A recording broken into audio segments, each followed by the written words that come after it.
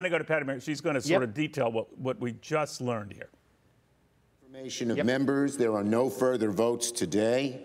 Now, I remind all members that we have very serious business ahead of us in the next few days, and we'll keep you informed as to schedule as things can get scheduled.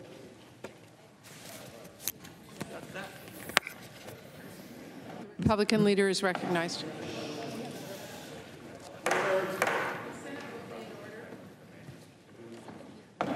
The Senate will be in order. Would senators please take their conversations to the cloakroom? Madam President, we've set a very unfortunate precedent here. This means that the Senate can ignore, in effect, the House's impeachment. It doesn't make any difference whether our friends on the other side thought he should have been impeached or not. He was. And by doing what we just did, we have, in effect, ignored the directions of the House, which were to have a trial. We had no evidence, no procedure. This is a day that's not a proud day in the history of the Senate. If you want to find her, that would be.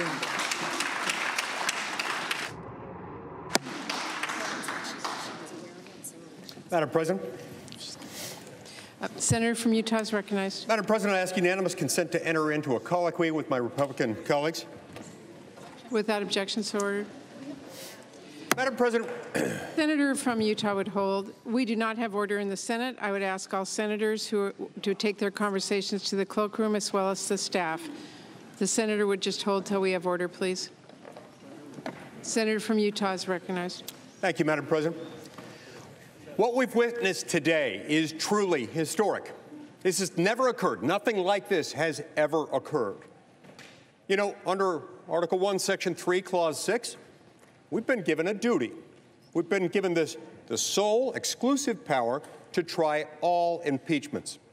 Try all impeachments, not some of them, not just those with which we have happened to agree, not just those that we are happy that the House of Representatives undertook to prosecute, but all. The word try is also significant. It refers to the word trial. It's the same word. It's a proceeding in which the law and the facts are presented to finders of fact in front of judges in order to reach an ultimate disposition. In a criminal proceeding, it would be an ultimate disposition culminating in a verdict of guilty or not guilty. We were precluded from doing that job today, and we were precluded from doing so in a way that is not only ahistoric and unprecedented, but also counter-constitutional. Nothing could be further from the plain structure, text, and history of the Constitution than that. So let's look at the arguments that we would have heard, that we could have heard, that we should have heard today, had things unfolded as they were supposed to. Had things unfolded in a manner consistent with the oath that we took, first when we were sworn in as United States senators.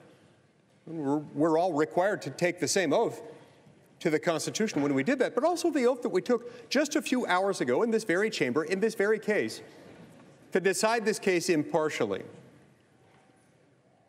What would we have heard? Well, first and foremost, regardless of what you think about what a trial consists of or how different people might cleverly define the term, a trial will always, at a minimum, involve lawyers. And unless the person is proceeding pro se, you will always have lawyers there. Or at least one side will always be represented by lawyers, and in 99.9% of all cases, both sides will. You will hear from lawyers. We didn't hear that today. We didn't hear from the committee of individuals appointed by the House of Representatives to be the House impeachment managers or prosecutors. What else would you expect to hear? Well, you'd hear evidence. Evidence would be brought in.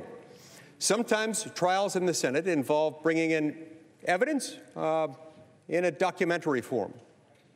Other times you might have witnesses. We didn't have any witnesses. We didn't have any documentary evidence other than that which was charged.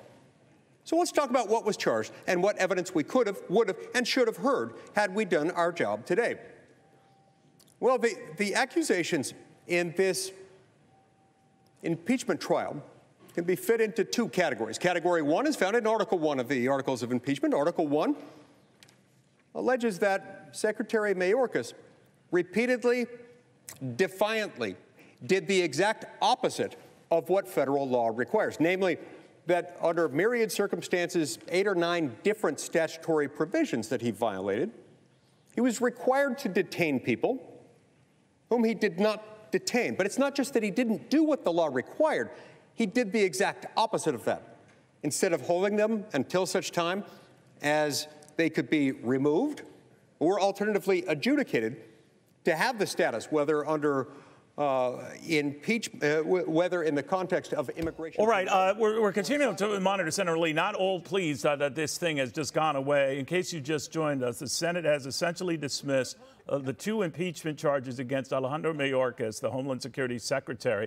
This essentially ends the Republican effort to remove the cabinet secretary from his office. This was expected. I don't know if it was expected to end quite this way. It was deemed to be something that would be quick, essentially taking the 2 charges against Mayorkas and deeming whether they were constitutional or not. In the end, almost along party lines exactly, they decided along party lines that they were unconstitutional, and that essentially made a moot point of the whole thing. Hey, Sean Hannity here. Hey, click here to subscribe to Fox News YouTube page and catch our hottest interviews and most compelling analysis. You will not get it anywhere else.